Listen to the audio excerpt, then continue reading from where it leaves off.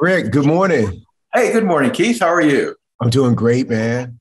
There's a topic that, you mentioned several podcasts ago that I really want to hear you expound upon and how you became interested in it and exactly, how it is related to our lives. Then the topic was randomness. Can you touch on that? Oh, yeah. Randomness is a big, big topic. It's like an iceberg in the middle of the North Sea. It's things, it's basically the way I look at it, it's like things that you don't expect happen. And then we are always puzzled about why they happened. And we Right. don't realize that your whole life is sort of a catalog of randomness. People suffer from not seeing the role that randomness plays in their lives. I think we blame ourselves for problems that are really the result of bad luck or sometimes just bad genes or a bad past environment or, just kind of crummy circumstances that you're caught up into. And I think we tend to hold ourselves responsible for things that are really, really way beyond our control. And that's a major problem because we're internalizing something, an anxiety that is created by an external that you can't control. Right. So you feel anguish, you feel feelings of abandonment sometimes. You feel like you've been a victim of some sort of cruel punishment because of the adversity. So I think coming to terms with randomness is really, really important. And it's liberating and it's empowering. And the thing that really turned the corner for me, Keith, was the idea that if you can cope with randomness and chaos, you can really have a sense of inner peace. Now, the key to it, easier said than done, like everything we talk about on our shows. The key to coping with randomness and chaos comes down to one thing, in my view, and that's acceptance, just Right. acceptance. So I always like to refer folks to books or to other people who I think have done work in an area that we're talking about, and this is no exception. There's a lot of work on randomness out there, and if people are interested in learning more about the topic, the best book that I've read on randomness, it's written by a mathematician, and it's got a great title. It's called The Drunkard's Walk. The Drunkard's Walk, like being drunk, The Drunkard's Walk. And that subtitle is How Randomness Rules Our Lives. Mhm. Yeah, and he's great because he's sort of a statistician, and he talks about the probability of things occurring and why we should be comfortable with things happening in a way that we don't expect. Everything from corporate success to school grades to political polls, they're all less reliable than we believe. And so the takeaway from the book, when I read it, was that the book was inspiring because, in life, randomness is the rule. Right. It's the rule. It's not the exception, and it shouldn't be feared. It has to be embraced. And so one of his big things is the psychological illusions that cause us to misjudge the world around us, which creates this anxiety again. But he also helps set forth some tools like acceptance that we need to consider and focus on to make more informed decisions. So from the classroom to the courtroom, financial markets, whatever, I think the author is just terrific. He looks at randomness, chance, and the probability effect on our daily lives. And all of that was very inspiring to me. And I took a lot from it. Drunkard's Walk, and the guy's name, the author is, I don't know quite how to pronounce it. It's Mlodinow, Moldenau, I think it's pronounced. Mhm. Moldenau, The Drunkard's Walk. Awesome. Rick, man, thank you for blessing me with that. I got to put that on my list. I think what you said is about the acceptance piece. I mean, isn't that the first door through, to experiencing peace, and everything else is acceptance. And I really, really love this concept. And I agree with it. I think when I let go of, this false sense of certainty that I was, conditioned to believe, it's like you have how much you have control over things are certain, there's solid ground, and we talked about this before. That caused me a lot of suffering because life hardly ever works out that way. In one podcast, I talked about that we live our lives if everything is absolutely certain. And then when it doesn't happen, we're upset.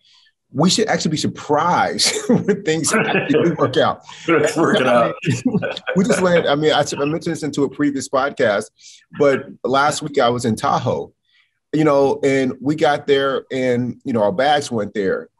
We should have, whenever the bags show up on time with us, we should be surprised. Whenever the plane lands, period, not even on time, it's like, oh my God, what happened here? That's right. I mean, because everything that had to happen for that to happen. I mean, let's go beyond the pilots and the flight attendants, the mechanics, the baggage people, the gate. Like, let's go beyond that. Let's go back to the person, the Wright brothers and everybody who contribute to them, the same place, Kitty Hawk, the whole 9 yards. I mean, all the things that have to align. And then you go back billions of years for that to happen. And I'm sitting here upset because I got a cold bowl of soup. Are you kidding me? Like, everything that needed to happen for me to be in this moment. I mean, the color of my skin, random. I mean, like everything. That's right. Completely random. And what I found as you were talking, what I found myself settling in the space of is that when I accept that everything is random, it's hard to build an ego identity around that. Oh, that's so true. That's well said. That's excellent. Exactly. Yeah, because you have no control over it. You think, that's right. Hey, I got this way because of hard work and stuff like this. Your hard work had about this much to do with it. And then it keeps you humble. And what it also helps me create, Rick, is inside is a level of equanimity. I just have this incredible balance inside. And I get never too high, never too low when things don't happen. I don't judge them. I don't get involved in them in terms of this didn't go right or this went wrong. I'm just like, oh man, this is so random. Car pulls over in front of you, random. Everything is, and it's really, really hard for me to create an ego identity around it. And if I have no ego identity around it, and I'm able to create space for whatever occurs, I reduce suffering significantly. And so I really, really like this idea of randomness, Rick. So thank you so much for sharing.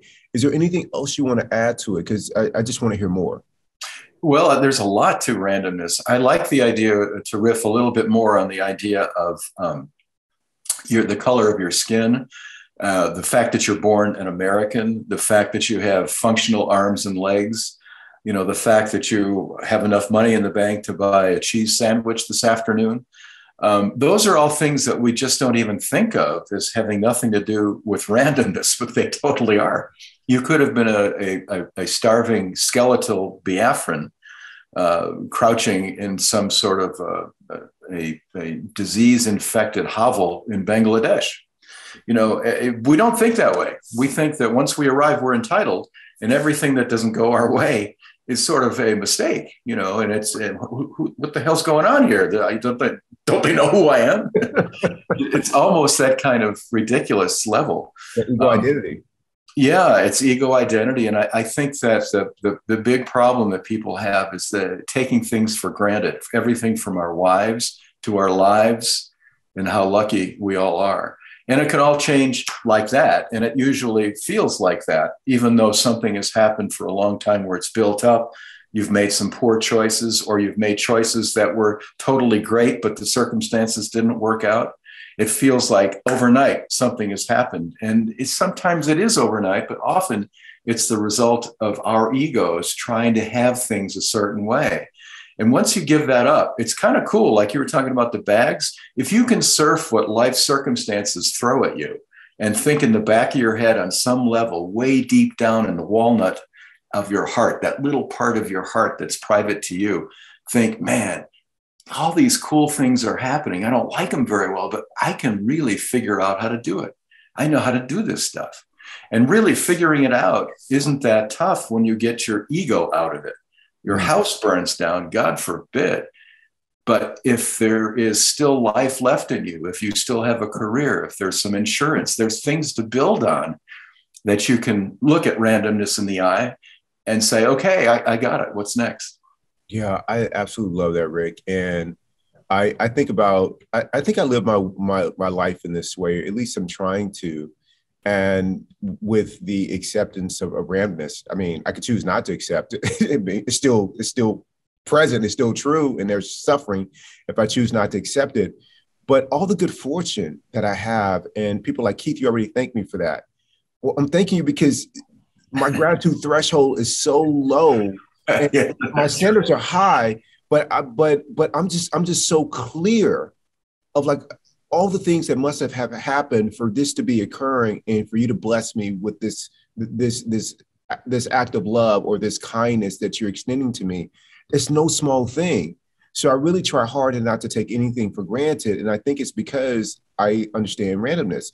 And I think the people who are, at least in my experience, the people who are really gracious in that way, for the most part, they've had some kind of experience that caused them suffering.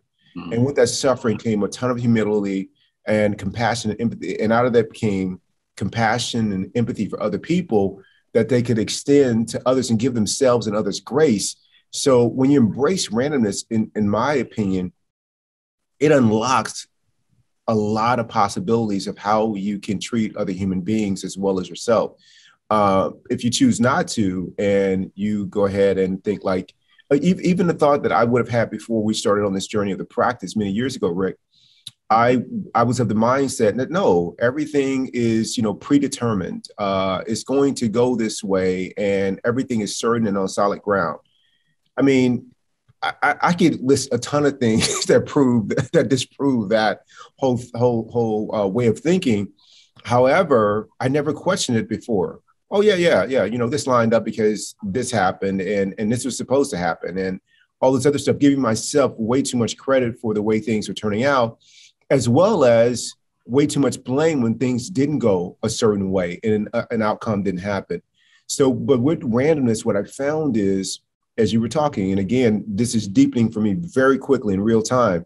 What I'm finding as you were blessing me with that knowledge is that with the whole randomness, I feel like liberated. I feel um, more empowered, about, hey, I can, be a part of connecting with other people and creating and doing so in a kind and thoughtful way. It's just, I don't know, man, it just really heightened my sense of consciousness. That's what it's done. It's done that for me. And and I no longer feel a victim of circumstances, where I don't know, man, I'm kind of rambling here, but I just feel completely conscious, aware that whatever's happening in the world is random. And when I do that, I'm humbled to be observing the randomness of it all, not getting identified with it or taking it personal, but really just letting it be. And it's a beautiful thing. That's a great way to put it, Keith. Beautiful. I can't add anything more to that. The idea of acceptance, I think, with gratitude and the knowledge that you can handle whatever shows up, and that there's nothing promised to anyone, even your own supreme intelligence and your supreme emotional stability and your supreme financial preparedness. Yeah. It all, it all melts away when you're hit with a lot of things that happen. And at the base of it, what you need to rely on is an acceptance of what's happening, and always be mindful of the choice that you are the one who's in control of this. You can react however you want to. You can give it the importance that you want to give it to. You don't have to rely on how other people regard its importance. It's how you look at that particular circumstance that's right for you. And the Right. more we give up our opinions and our ego involvement about being right, and the easier it becomes for us to accept things, the freer and lighter we feel, the freer and lighter and closer to nature and closer to other people, and I think more powerful personally, than if we expect things to be a certain way and then bitch about it when they don't happen that way. Yeah, absolutely. And that last part, and I'll leave with this is I look back at my life and a lot of suffering that I experienced. In some of those instances, there was some victimhood present. because I really didn't understand the randomness concept back then. But me being raised in a home with a stepfather who really struggled with, anger and alcoholism. And so there was some abuse during that period of my life. Him being my stepfather, completely random, man. That I got this. Yeah, that's right. I got this dude, and so so when I don't take it personal, I'm able to like, oh, okay, this is how, this is a card I got dealt in that, while they were dealing out cards, and what am I going to do with it? Am I going to choose to, in my personal case, everybody else, there's their path, to be a victim about it, or and I was for a lot of years. I said I wasn't, but the way that I showed up and treated other people in my different relationships, I was clearly victimized by my narrative about that situation. Not that the event didn't happen; those events happen, but how I interpret them, what I do with them, that's completely up to me. And just accepting the randomness of that, man, that would have freed me a long time ago. Hey, man, you didn't get Ward Cleaver, you got this dude. so and then once I get that, you show up at work like, hey, listen, you show up at work and you're expecting, you got the employee of the year. No, that's not who you got. You got this person who calls in sick all the time, and it's like who says that's not my job.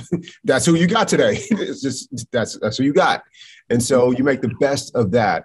But when I think that it should be a certain way and it's just not random, what happens is I start arguing against the reality of the situation. Yes, that's right. And then it's all suffering from that point on. Thank you so much, man.